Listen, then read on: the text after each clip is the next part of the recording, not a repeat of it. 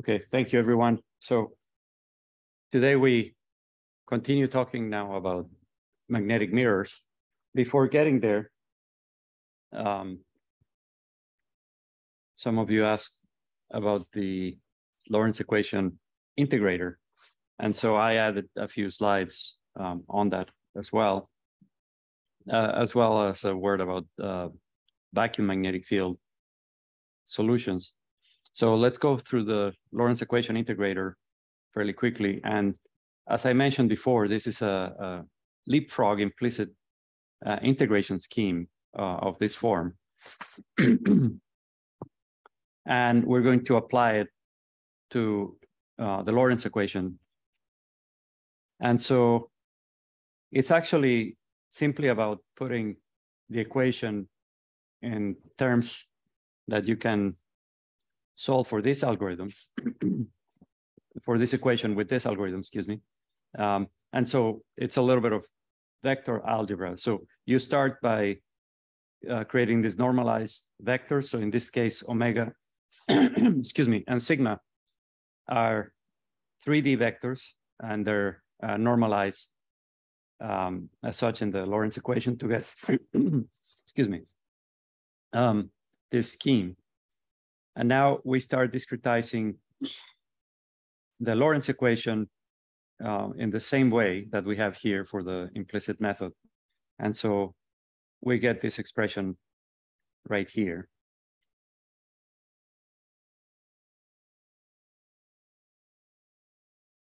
And I've just copied it up here just for reference. But then if you create this new vector A, which is for convenience, if you will, to just reduce the algebra a little bit, and replace it here, then you get something like this. If you perform, if you cross A, so if you perform the cross product and then regroup, you get something like this, where now I've grouped all of this quantity on the right-hand side to some new vector called C. And if you dot the equation with A and also cross the equation, this original equation, equation 1, with A as well, you get two expressions. You expand after using the usual A cross B cross C vector identity and insert it into equation 2 over here. Or excuse me, insert equation 2 into it. You get this expression here. So we're just doing vector algebra, which after solving, you get to this point. So you've now solved for the new step in the integrator, and that's the new step of the velocity. The particle position is simply xi, so the previous step plus the next step times your time step. So this is a very simple algorithm that can be implemented with a few lines of code. I've used it to create the trajectories that I'm going to show here and that I showed in the previous presentation. Other programs are, of course, available. There's a lot of resources actually on from an organization called PlasmaPy. So it's a set of Python libraries with application to plasma physics that you may download. And I encourage you to visit it. It's all open source, freely available. I also was asked about the vacuum field solver, and it's also relatively simple programming. It's really mostly knowing which expressions to put in, and then a lot of summation. So if you start with the definition of magnetic flux and use Stokes' theorem to get to this point, contour integral of the vector potential. If you have a circular loop, then the only non-zero component of that vector potential is A phi, which is constant along dl for a given So a differential of length in your contour for a given radius. The flux through a circular contour can be given in this way in terms of the vector potential. And then there's a really nice derivation in Jackson's electrodynamics on the vector potential for this case, which you get here in terms of elliptical integrals, where the argument of the elliptical function is as shown here. And I'll be happy to share this with you, of course, this expression, so you don't have to write it down now if you don't want to, but if you have questions, please feel free to ask. And from the flux that you calculated, then you can get the components of the magnetic field as well.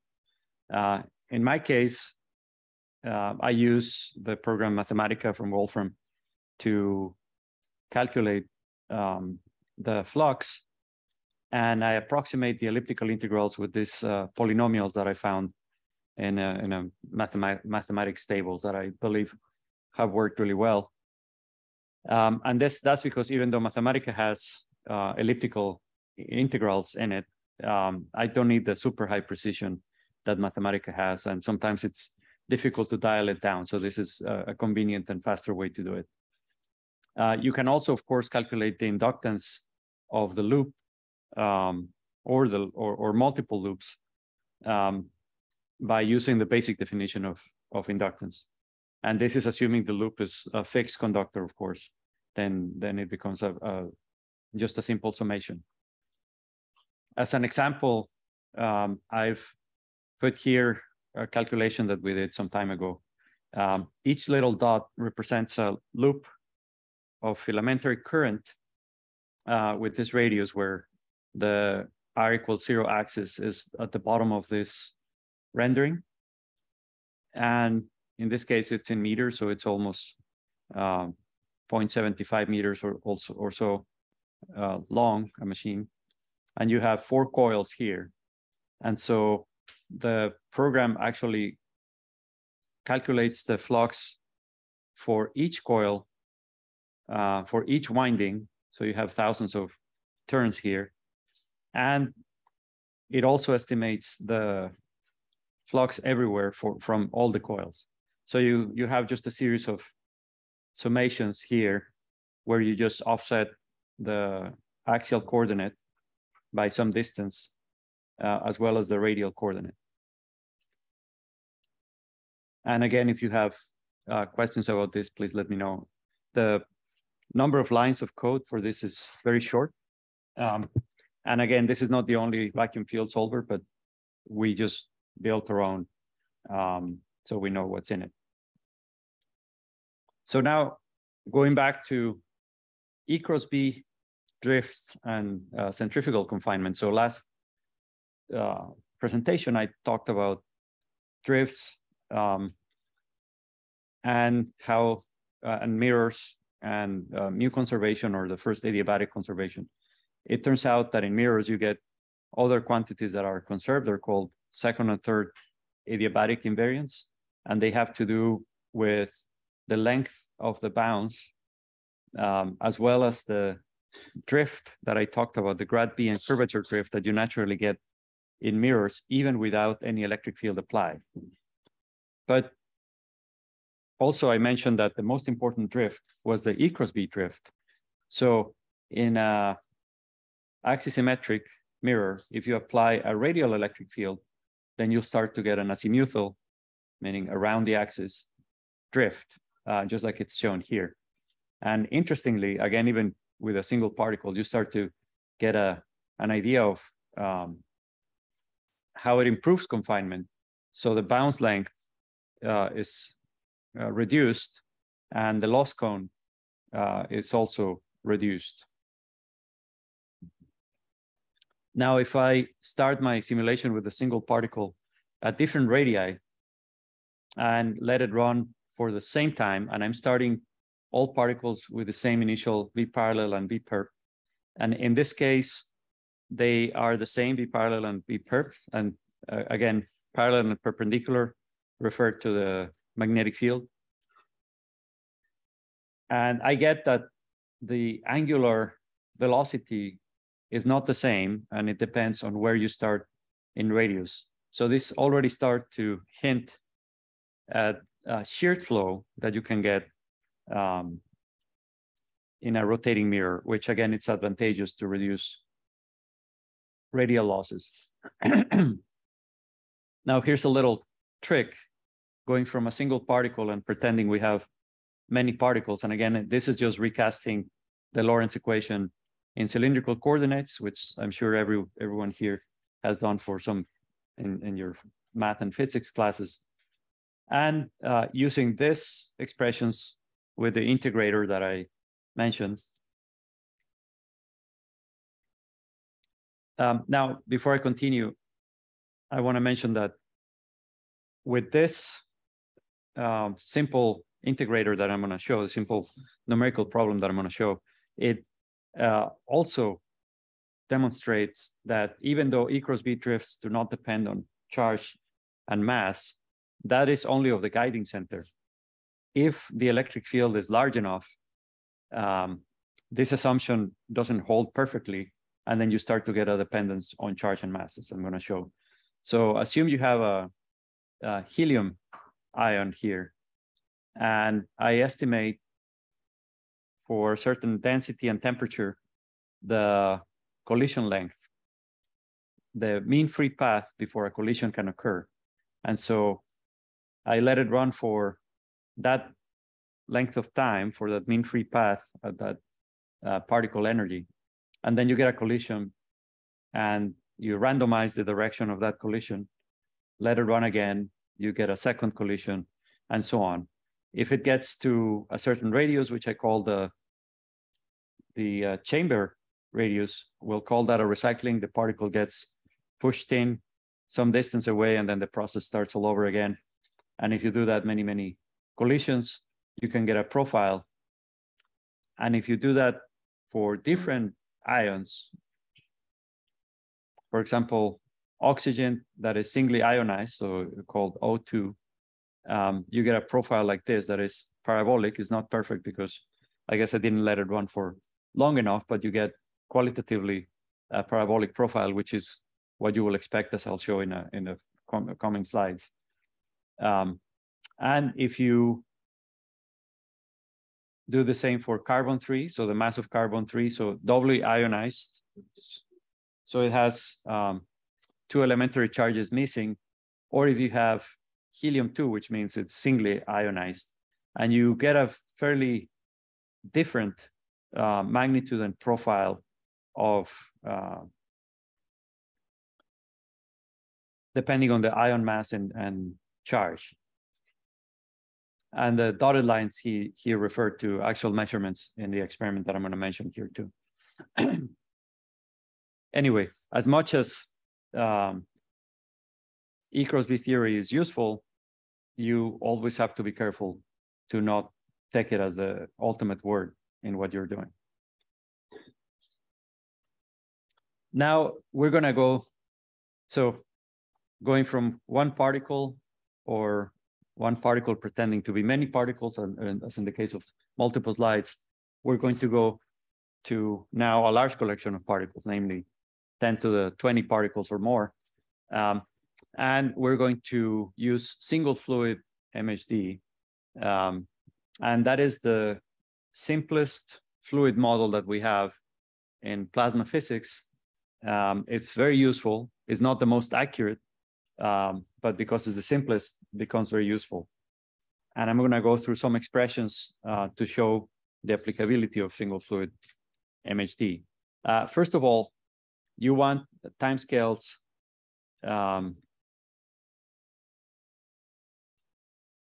You take your timescale to be the cyclotron frequency, the length scale to be your Larmor radius, and you assume quasi-neutrality by looking at the bi-shielding.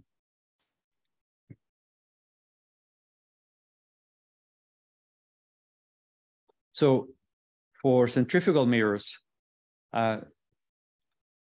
it's beyond this talk to derive the expressions of a single fluid MHD, but it's a absolutely worthwhile exercise, of course, if you start from the Vlasov equation. But here, assume you've already gotten there and you have the force balance equation. And for a magnetic mirror, you start with a pressure gradient. You have J cross B forces, and then you have you assume for now that it is collisional, and because this is applicable to laboratory experiments that we have performed and we're doing, but eventually collisionality goes way down. But you also have viscosity, and this viscosity is important for the rotating mirror because shear flow that I mentioned with the single particle theory and that will appear in MHD creates heating, and that heating is important if you want to get to thermonuclear conditions. So for now, assume that you started the rotation, it's been going on for a while, so it's in steady state, so you can neglect the DMDT components.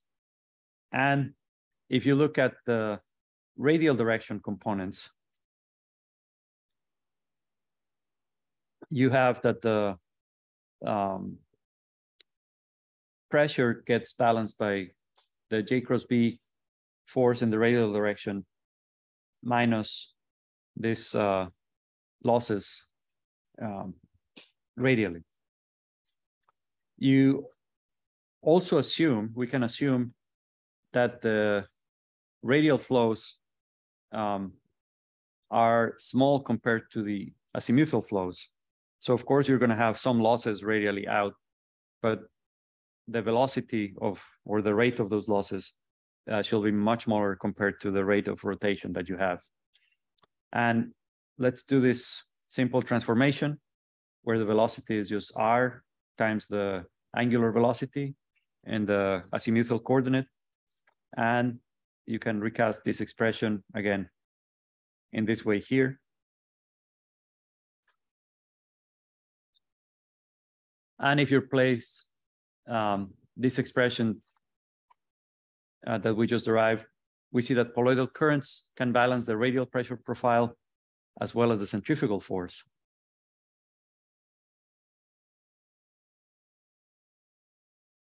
And radial currents balances the angular momentum loss to neutral collisions and viscous dissipation. In other words, when you're rotating, you have to keep adding power, because if you stop the power, the rotation will wind down based on collisions with neutrals and based on viscous dissipation.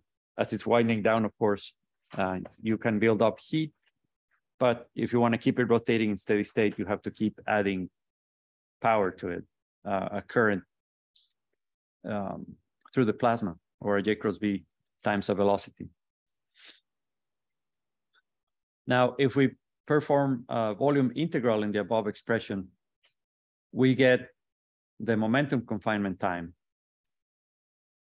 which goes as this expression, which we'll come back to later.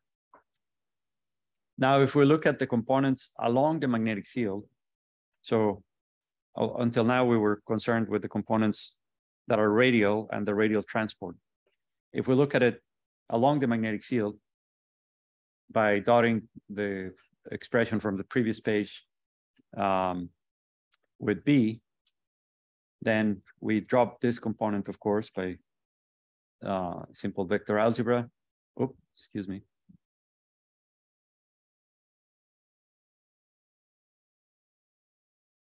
And again, assuming that axial flows are much smaller than your azimuthal flows, the expression reduces to this.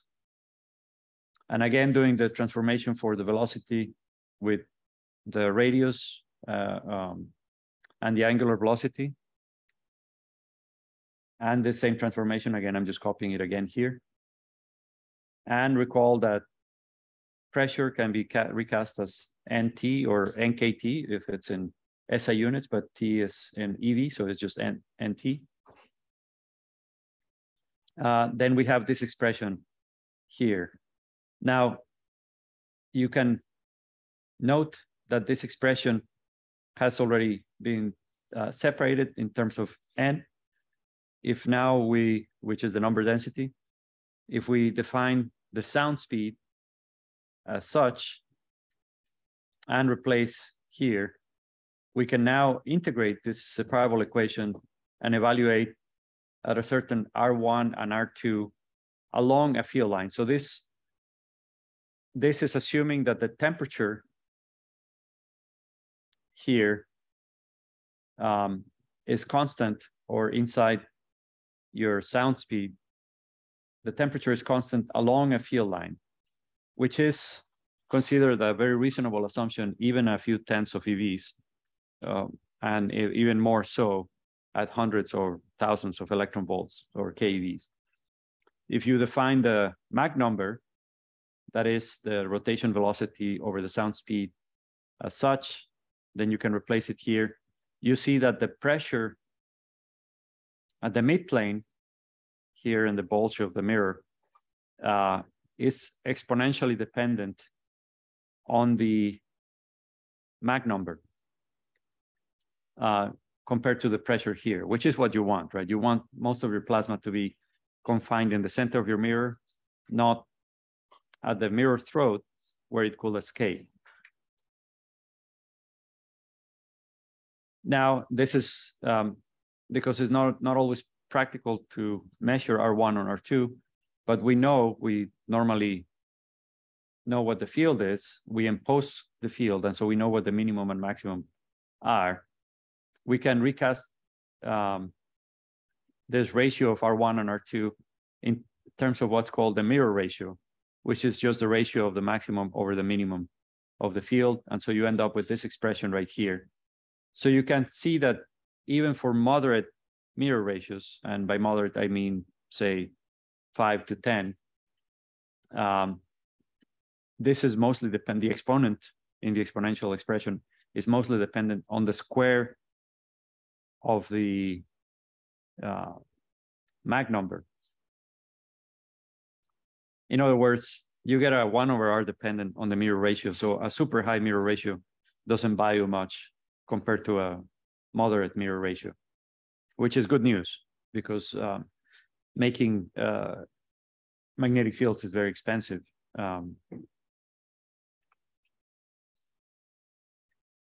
This expression also shows that with fast enough rotation, you can effectively close the mirror losses or through the loss cone. Now, simulations have been performed. These simulations have been around for many years now, but they essentially confirm what we just saw with single particle approximation and with the analytical expressions, where you get most of your pressure here. The mirror is just oriented vertical. I am never sure why they do this when they perform simulations, but okay.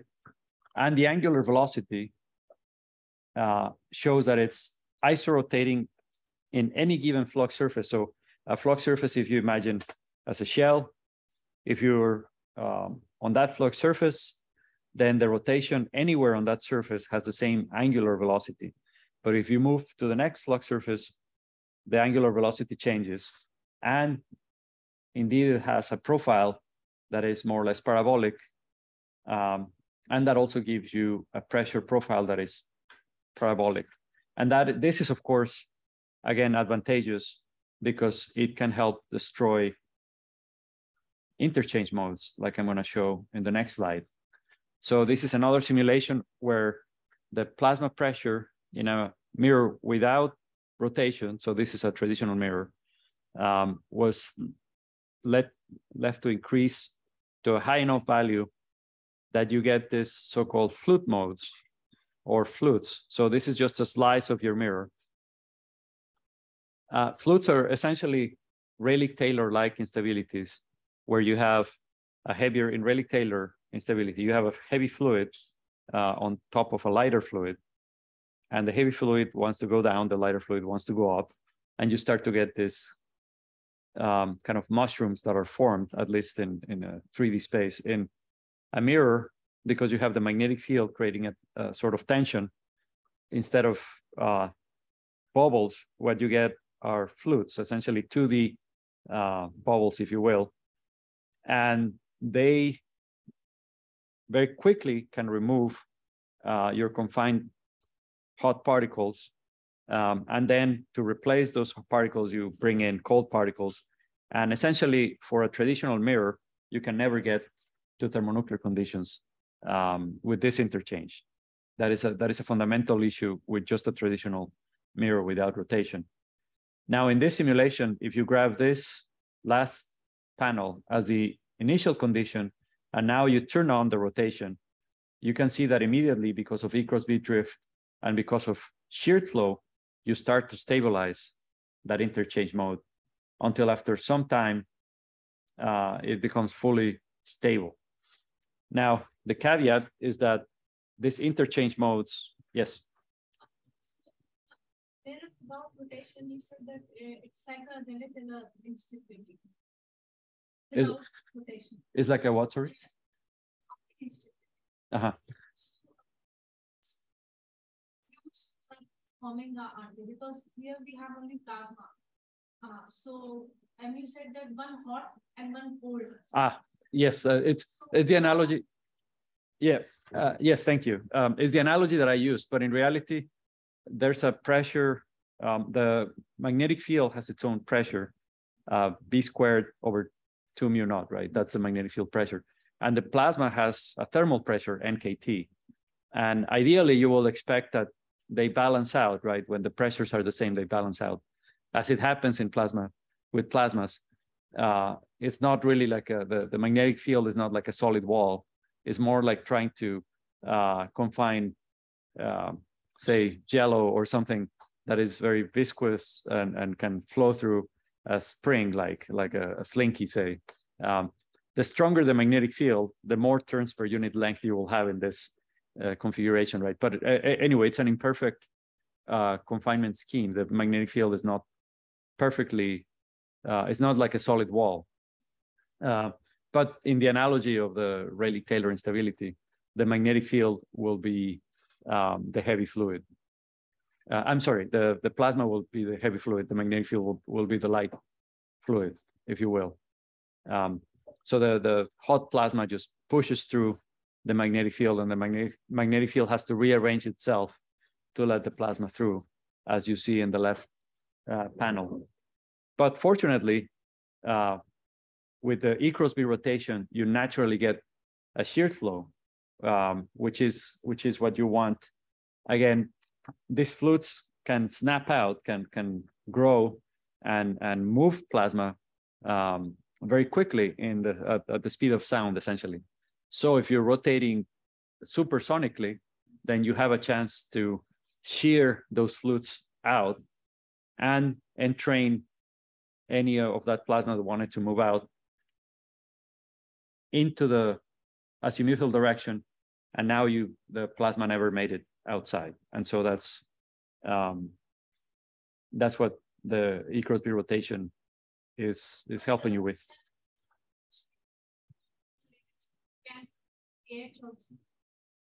Yes, it can, but we don't think it does, experimentally and numerically. I don't have it here, but there's another instability called the Kelvin-Helmholtz instability. That's what Yeah. Oh yes, I'm sorry. I thought you were talking about chaos. Yes, that's right. I don't have it in my presentation, but I'll refer you to a paper by Professor Adil Hassam and one of his students, where they looked at that problem and they determined that it will not happen in this configuration. That's correct.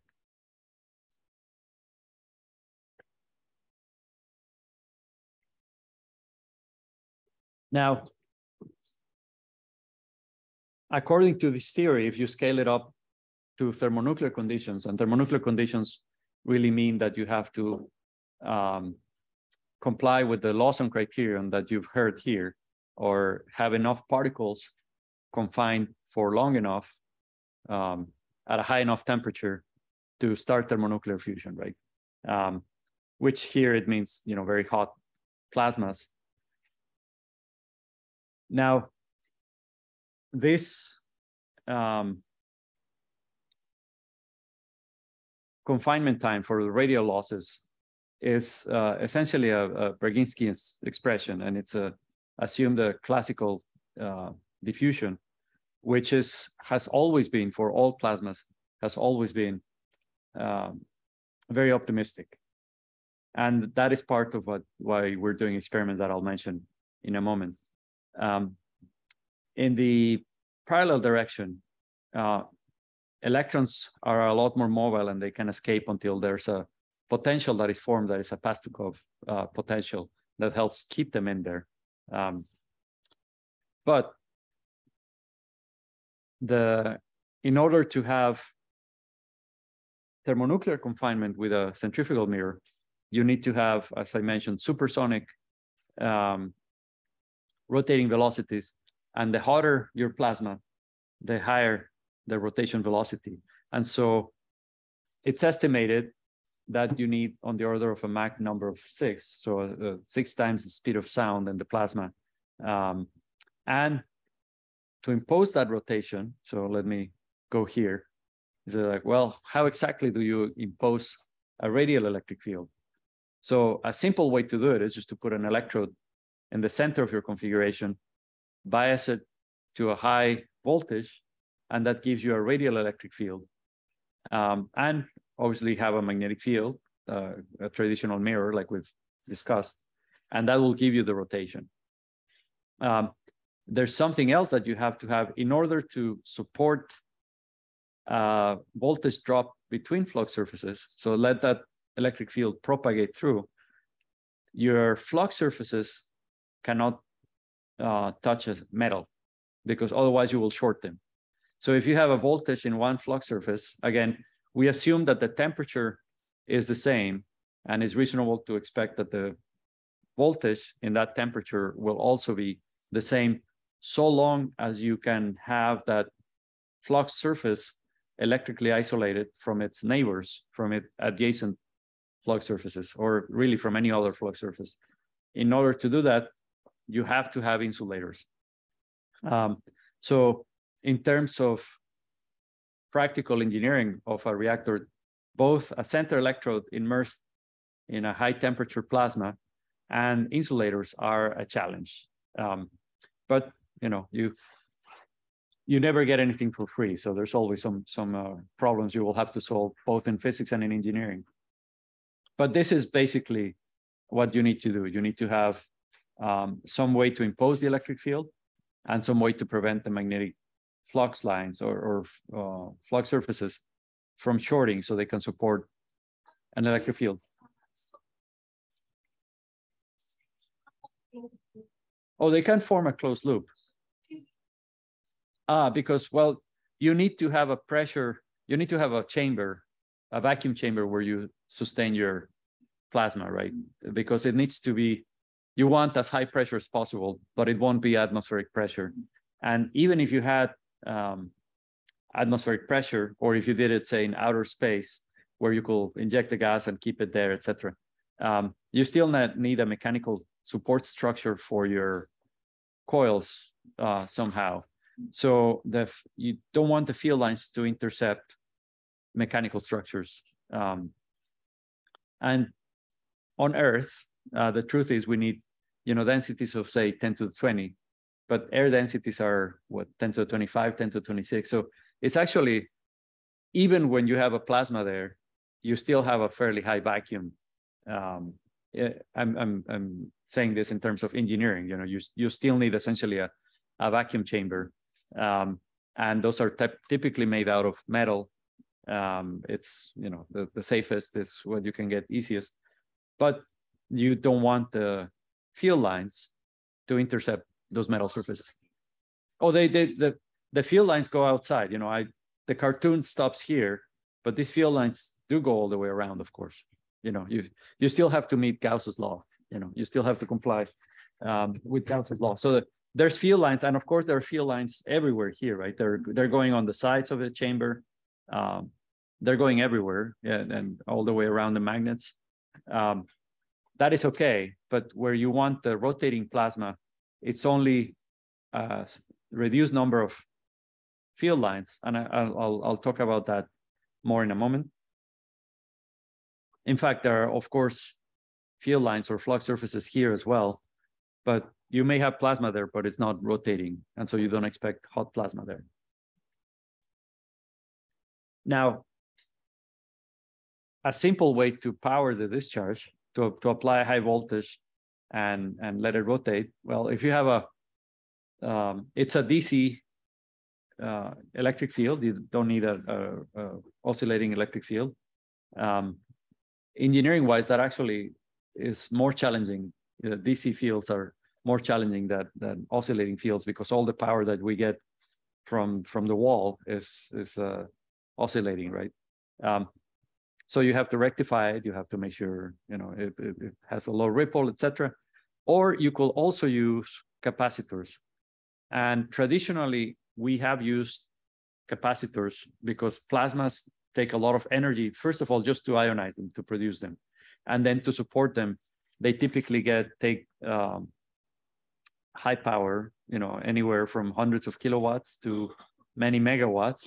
And depending on the experiment, not just for rotating mirrors, it could be hundreds of megawatts, right, to support, which is very high for any laboratory where you will do this. But capacitors have no problem delivering that type of power, although, of course, for a short time, which is usually long enough, many MHD times, so you can do experiments. So the basic circuit will be like this, where you charge your capacitor with a separate circuit. You open the switch on the left-hand side so you don't destroy your charging supply. And then when you're ready to take the discharge, you close the switch. That starts the discharge, and at the same time imposes the electric field that gets it to rotate. And we'll see some traces in a moment, but you can model the plasma, again, just looking at the electrical engineering, as a capacitor and a resistor. And you say, well, a capacitor, how is that? How can that be? And if you look at the stored energy in a capacitor, you of course have the stored energy in your capacitor bank, so you know how much energy you start with. And you look at the stored energy, just assume that the plasma is a capacitor because it's in a cylindrical chamber, but because it's rotating, there's some stored energy in the rotation as well. If you equal those two, you get to this expression, and assuming the rotation velocity is Vp, which is the plasma voltage over a distance. So V, it's the electric field over V. That's the magnitude of the rotating, the velocity of rotating plasma. And this is, of course, an average velocity, just for the sake of calculation. And you get to this expression.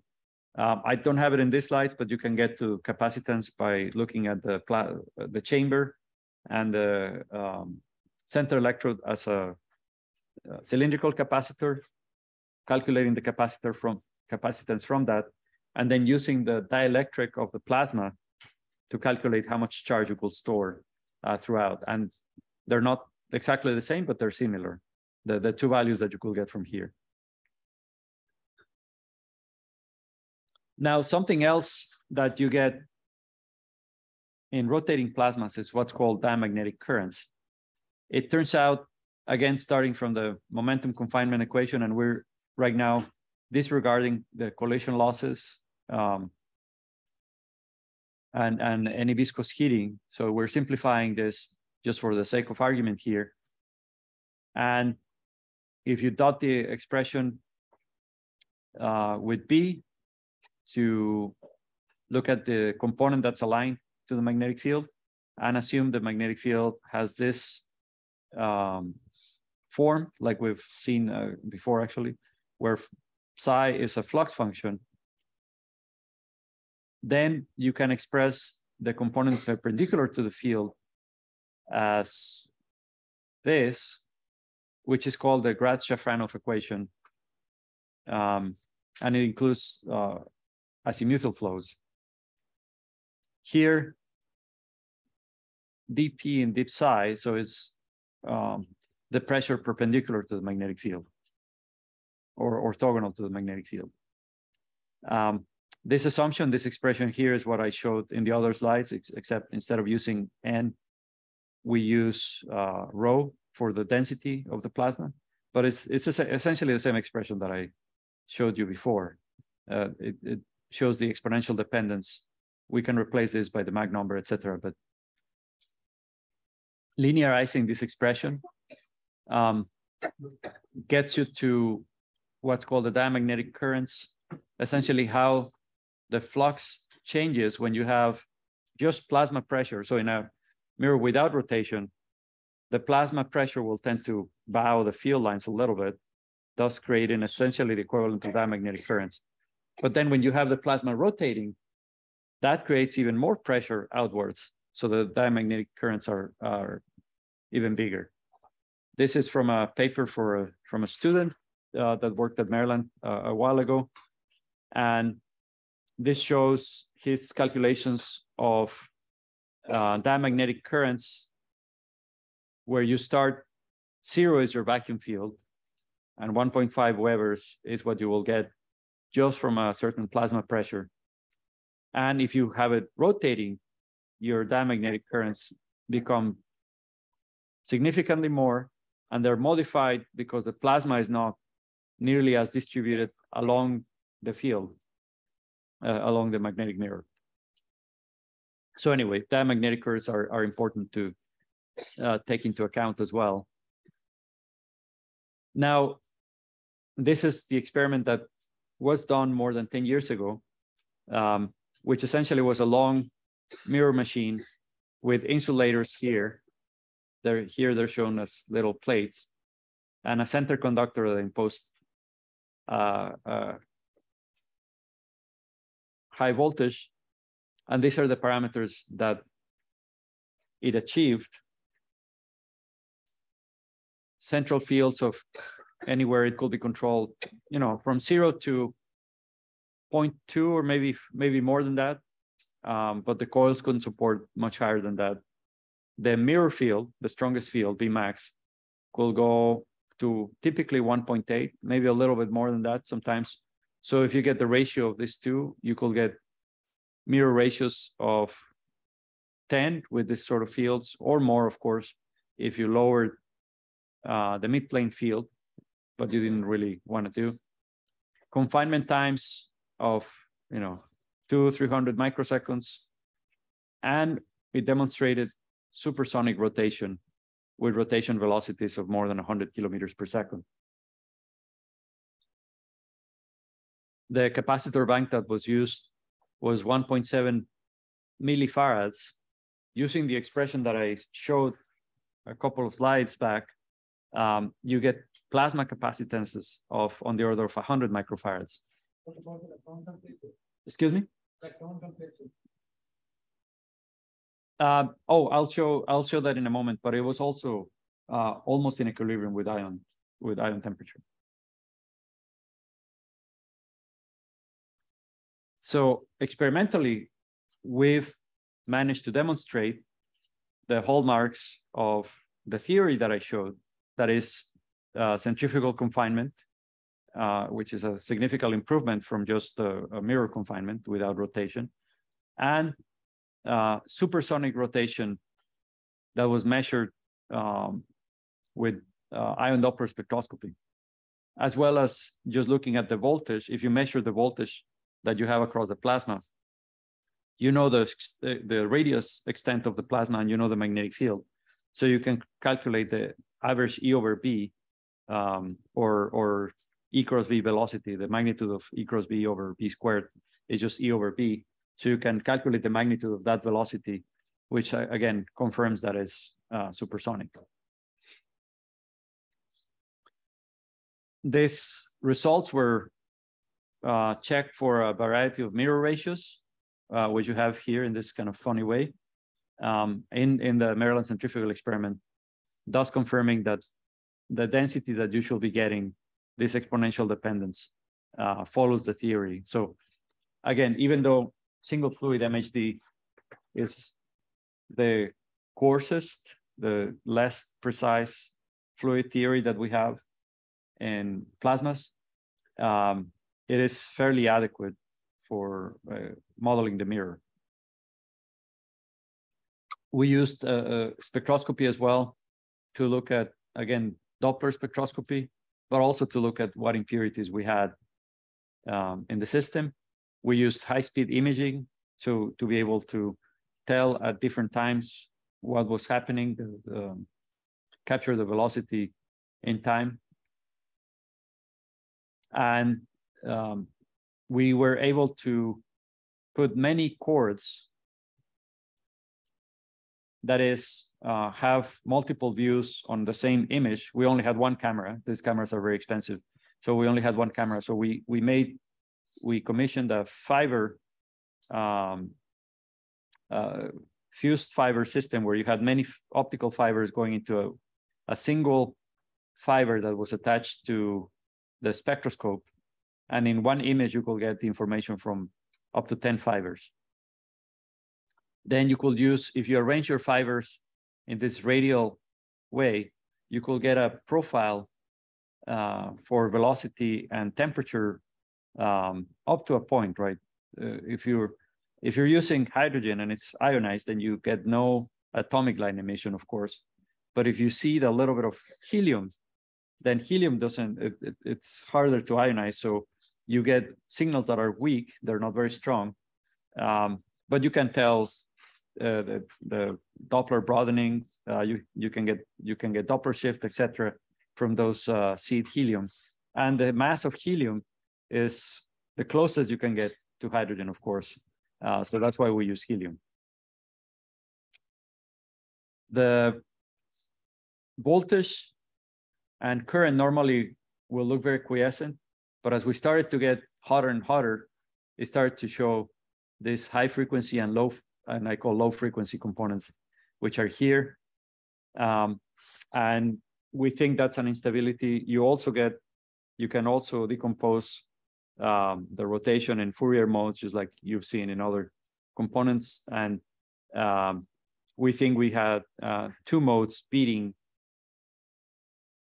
Say, imagine you had a flat tire with holes or nails in two different places, and as you're running your car, you hear a tum tum tum tum, something like that, which was confirmed using B-dot probes that were all around the machine, recording the rotation. But even with this modes or these instabilities, and again, taking a fast Fourier transform of this, you get that there's components, what I call the low frequency side, in a few kilohertz to a few tens of kilohertz. Then you go up to 300 or so kilohertz, and then they become significant again. And I believe that the high frequency ones, the hundreds of kilohertz ones, are because of plasma neutral interactions. And the low frequency ones are these beating modes that I mentioned. We managed to see how during these modes, you get a lot of plasma expulsion. And you can look at with the high-speed image, we had to put mirrors and so on because our camera couldn't be too close to the electromagnets. You can see the cone where the plasma is rotating. That's where it looks the brightest. And you do have some plasma outside of it, but again, it's fairly well defined. But the shape of this cone, the width of this cone, if you will vary with time. And we could never confirm that it was at the frequency of the burst, but it happened many times during a shot for sure. And this is just a way to know where to measure the width of these cones that I talked about.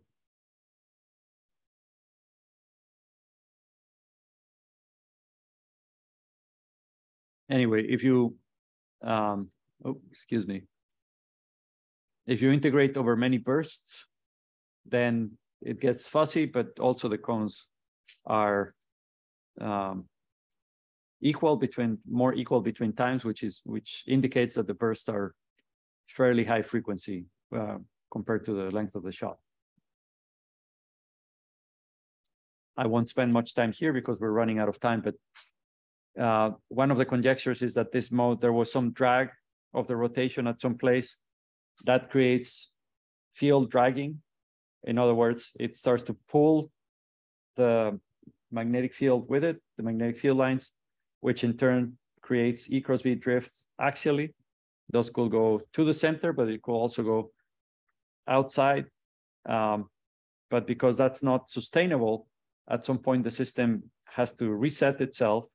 And that was probably done by expelling plasma. And then you could build it up again. And this may happen many times over. So this was a conjecture that we published. We never had time to be absolutely sure of it in this experiment. But there's something else called the critical ionization velocity.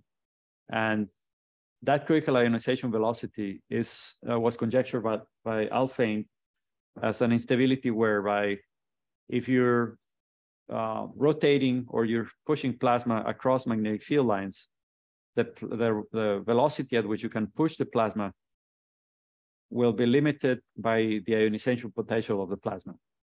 Alfvén was trying to explain planetary formation with this, but if applied to the rotating mirror, essentially says that the kinetic energy that particles can have, that ions can have in your plasma, is limited in the case of hydrogen by the ionization potential of hydrogen, which actually gives you a velocity of 50.9 kilometers per second. And that is mapped throughout the flux surfaces. In other words, the limitation of 50.9 kilometers per second is the linear velocity that you can get here at the insulators, which is where you have the highest density, where you have the coldest plasma, the highest density of neutrals, I should say, the coldest plasma, etc. And because we said that you need solid angular velocity rotation, so the angular velocity is the same in a given flux surface, well, that gives you a velocity that is higher than 50 kilometers per second if you map it here, but it could still be below the CIV limit, which in this case was 134 kilometers per second. For many years, we couldn't go past the CIV limit because the plasmas were overdense. The machine was too dirty, meaning it had a lot of impurities, which gets you to radiate power away, which gets you to reduce the kinetic energy that you have. But eventually, with a lot of effort, cleaning, changing the culture of how we do experiments, and every time we opened the machine, we literally cleaned everything as much as we could. That actually helped, and eventually we were able to overcome the CIV limit in that machine, even if it was for a fraction of a millisecond. And then it went back down to being below the CIV limit. And again, this is what I just explained, where you equate the velocity of the particle, the kinetic energy of the particle, to the ionization potential. And this is a summary of results. You start with, this is the angular velocity along the same flux surface. And you start with everything the same. We could never tell what was going on here. The linear velocity can, of course, be different because you're rotating at a different radii with the same angular velocity.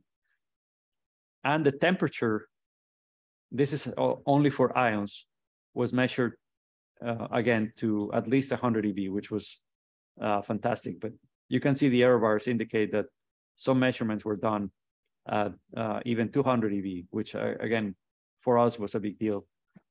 You can tell here that at some point, it looks like the angular velocity seems to start to change, and you say, aha, that's the measurement that you were talking about to get this field dragging.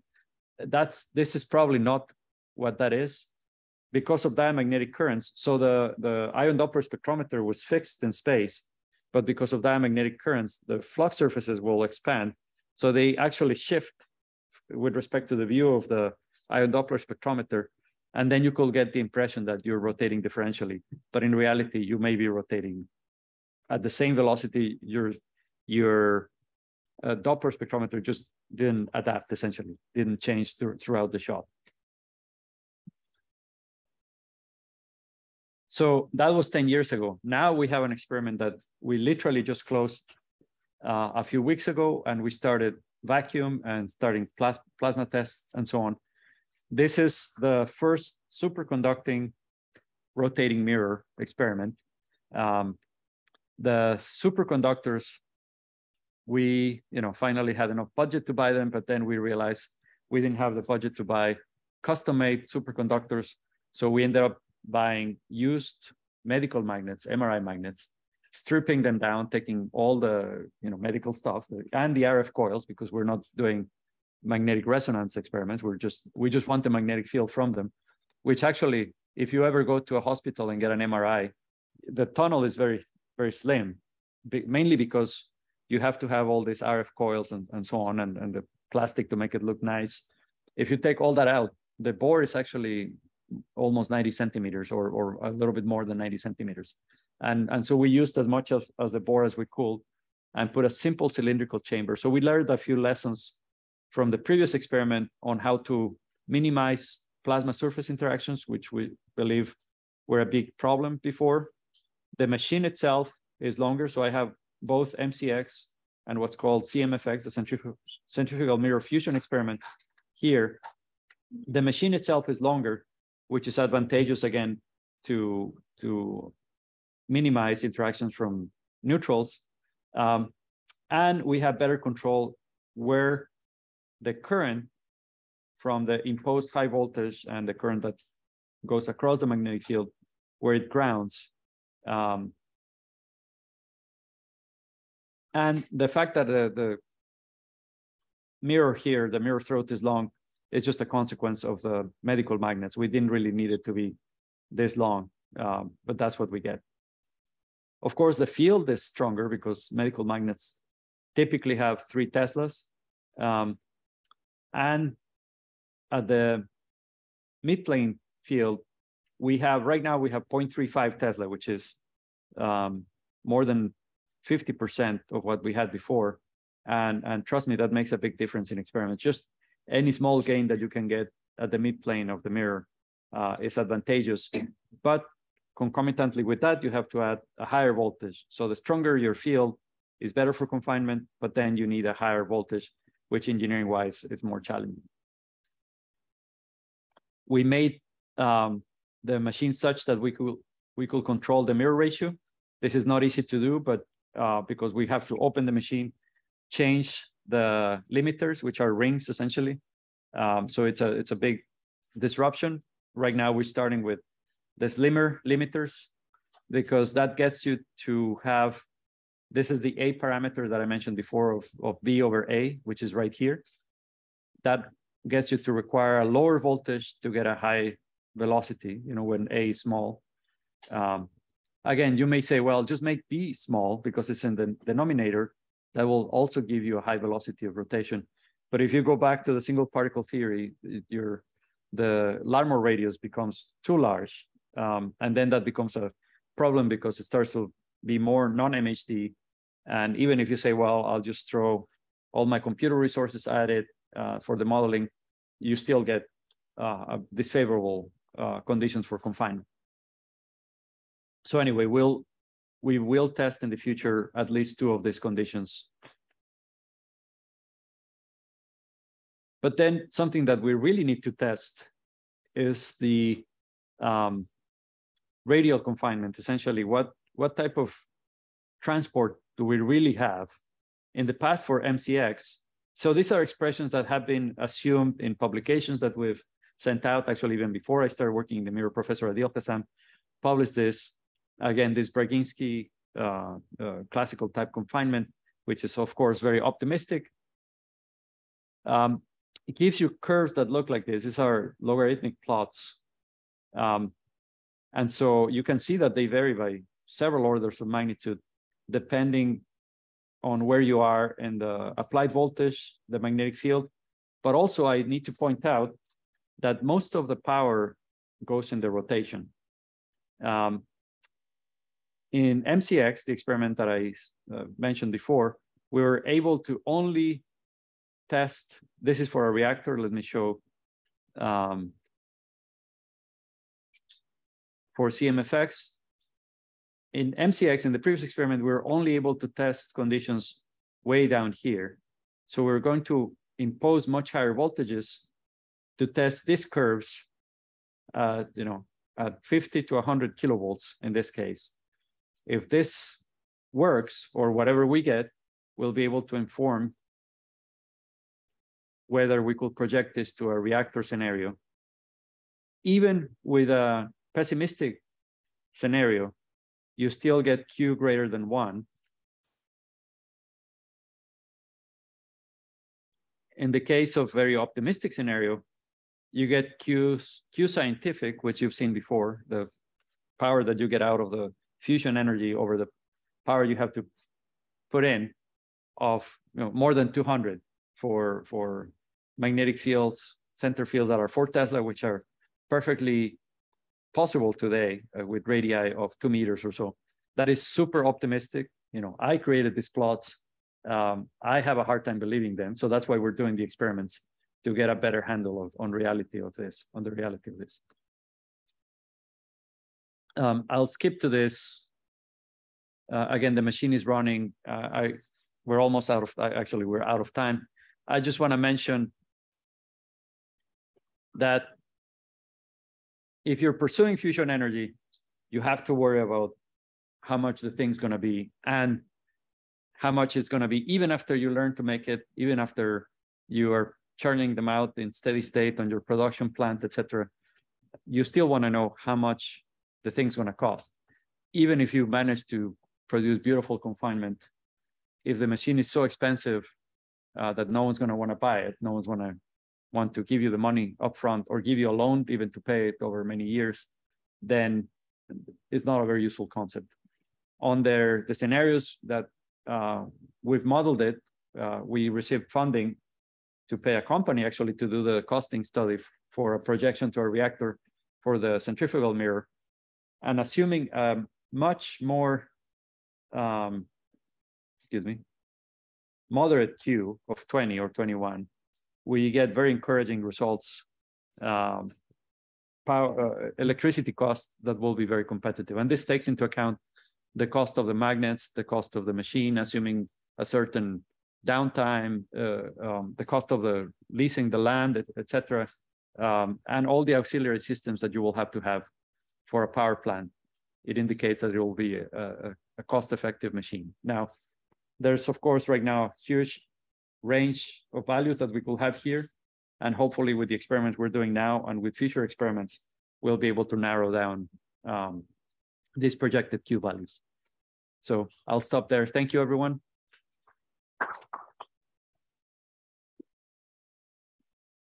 Maybe one question? Yeah. In how much extent the use of supersonic colloidal rotation in centrifugal configurations be helpful in blocking the loss one in second? So for ions, it effectively eliminates the ion losses. Electrons can still escape. It helps, but it can still escape until you build enough of a potential, this Pastukov potential, to prevent them from escaping. But for ions, it's effectively closed. And actually, that difference between electrons and ions is what helps you build up this potential very quickly and also stop parallel losses from electrons. Okay.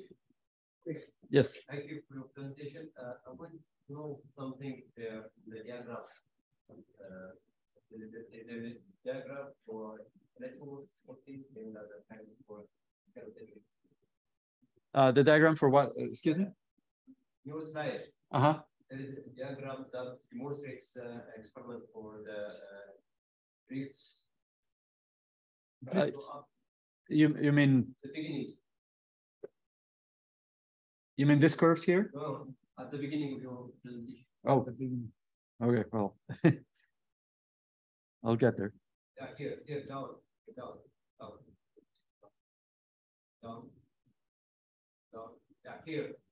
Here? Yeah. Here we have seen that what is the goal of the electrode? Just for light cervical accelerator or kind of. Oh, the electrode is, you bias the center electrode to impose the voltage that gives you the radial electric field. The line here indicates that your machine is the ground. So you have to, the potential differences between the center electrode and the cylindrical shell that you have. In this case, it's it's a simplified diagram. It turns out that this is terrible for plasma surface interactions. You don't want this type of flat field here. You're just maximizing your plasma surface interactions, which then take away a lot of your energy, your rotation energy. And so this is a cartoon, but it's not a good confinement shape, if you will. Another thing here is that out of the board, there is grids velocity, and here at the bottom, there is into, and just we have like this kind of motion for a particle.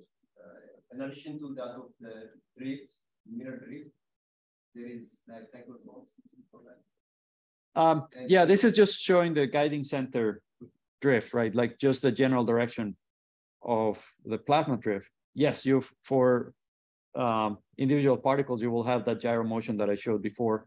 But that doesn't stay on for long, because eventually, even in a conditionless plasma, eventually that motion will change direction. You'll get a few more trichoidal orbits, etc. Is that what you're asking? This curve here is just showing the guiding center.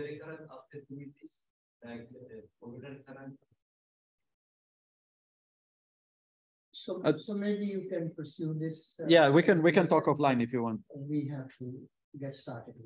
So, right. Yeah. You can leave now. Okay, thank you. Okay, thank you, everyone. Thank you very much.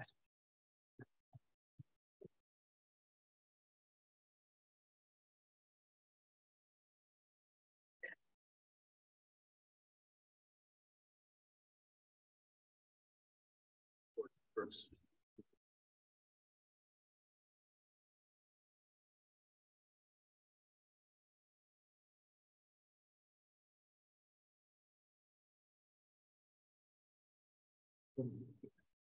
No, you need to stop the recording, restart it, otherwise that will